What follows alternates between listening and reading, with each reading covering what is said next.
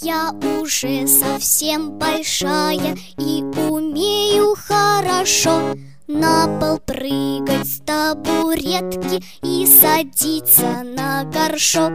Я уже совсем не детка, куклам суп могу варить.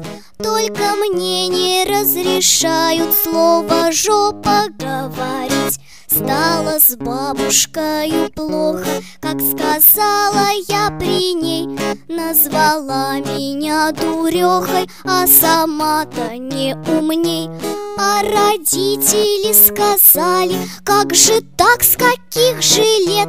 А родители сказали, что такого слова нет. Я у зеркала стояла, может, час, а может, два.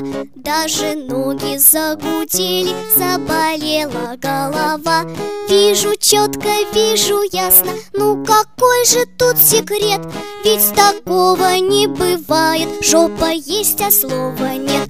Долго думала, гадала, может, я плохая дочь. После этого скандала не спала совсем я ночь. А на утро я решила, мел у брата попрошу, и на всех заборах крупно слово «жопа» напишу.